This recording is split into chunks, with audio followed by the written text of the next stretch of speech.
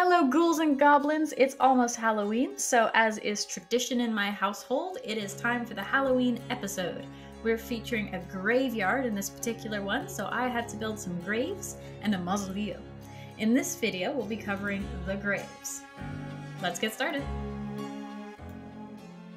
These were pretty straightforward. I used ready board, cut out rectangles that were slightly shorter than 2 inches long and 1 inch wide, beveled the edges to make it look more like heaped dirt, textured them with balled up tinfoil, and then cut graves of various shapes and sizes using a ballpoint pen to press in designs that hopefully looked a bit like grave script.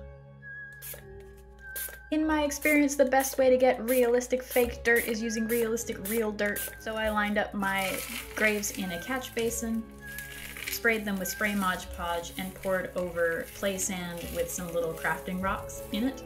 I let those dry and then pried them off of the foam catch basin.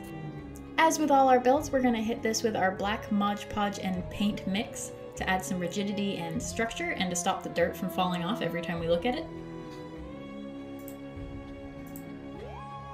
If you prefer written out versions of the tutorials, please do check out my blog at pimplepusher.ca. Every tutorial I do has a written equivalent over there.